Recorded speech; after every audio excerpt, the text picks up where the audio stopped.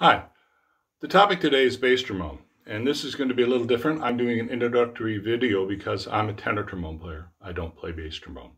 It would make no sense for me to try and play it for you. It wouldn't sound good. And that describes where we are in trombone playing, that this is a totally different instrument, tenor trombone versus bass trombone. It's not the same as the woodwind family, where it's very common for a soprano, a B-flat clarinet player, to play bass and go back and forth, or even saxophone. The standard instrument is alto, but saxophone players go back and forth between tenor, bari, soprano all the time. It's common. It's not common on tenor and bass trombone. Once a bass trombone player decides to become a bass trombonist, that's it. They have a very different instrument and they have very different music.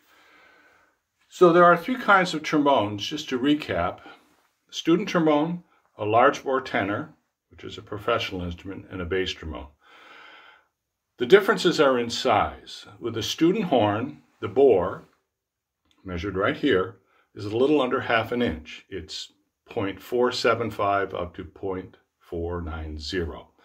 Also takes a small mouthpiece, small shank, and has a 7 or a 7½ inch bell.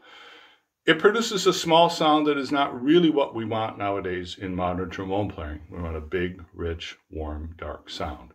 You get that when you go to the second instrument, which is a large bore tenor. That's this. It's a professional model. When a student buys their first horn, it should be this. After they get off the student instrument, this is what they want. The bore size is 0.547, which may sound not like too much of a difference, but it really is. It really blows differently.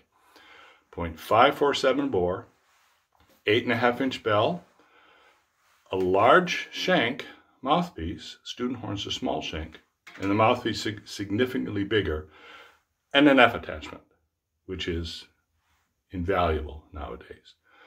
The third instrument is bass trombone. This is simply everything I just said, but even larger.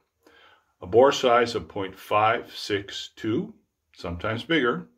Bell diameter of 9 to 9½ inches. I've even seen some basses with 10 inch, which are now, that's approaching euphonium size almost. A very deep mouthpiece, which is large shank. And not only an F attachment, but a second valve, which is pitched, believe it or not, in G. It works independently of the first valve, and gives you a second set of alternate positions. You have the F attachment alternates, and you have the second valve attachment alternate positions. This can be confusing. So I've asked Josh to do a video, and he will play the bass trombone and also describe how the valves work, much better than I will. This is simply an introduction. Nowadays, having a bass trombone in a band or an orchestra is standard and necessary. The standard orchestra trombone section is a first tenor, a second tenor, and a bass trombonist. In band, same thing.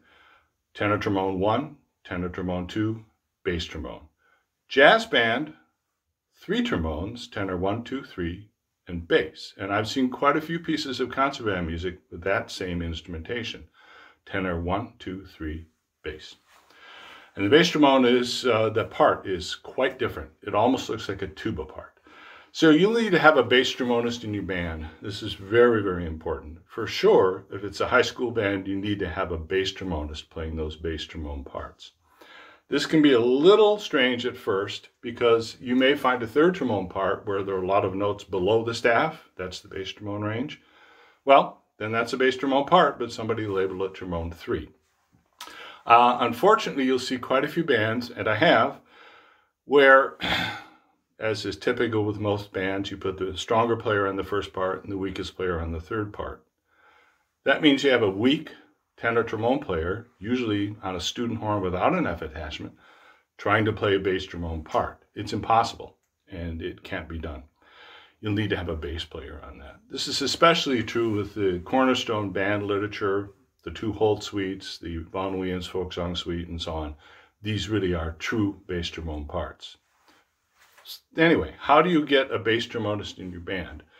Well, what you don't want to do is take your weakest player and turn that kid into a bass trombone, because then you have, honestly, a weak bass trombonist. Probably don't want to take your first player either, because That's the person you need playing the first trombone parts. So think about this. What do the second, third, and fourth trombone players look like in terms of their low register? They have a good open low register.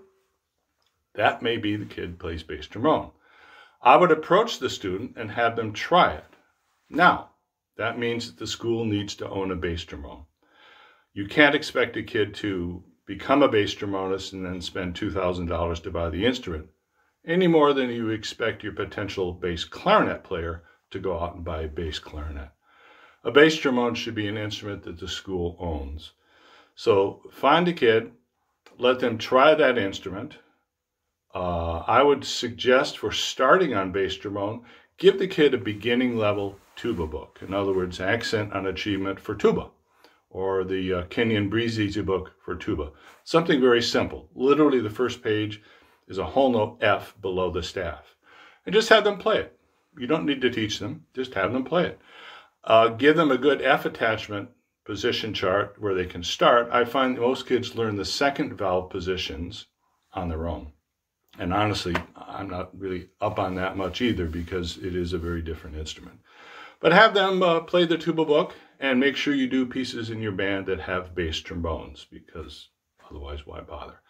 But I think this is something that is standard instrumentation. When the composer writes a piece, they assume a bass trombone player will be down there. That's it for an introduction on bass trombone. Enjoy Josh's video. He's done this a number of years for me. He always does a great job.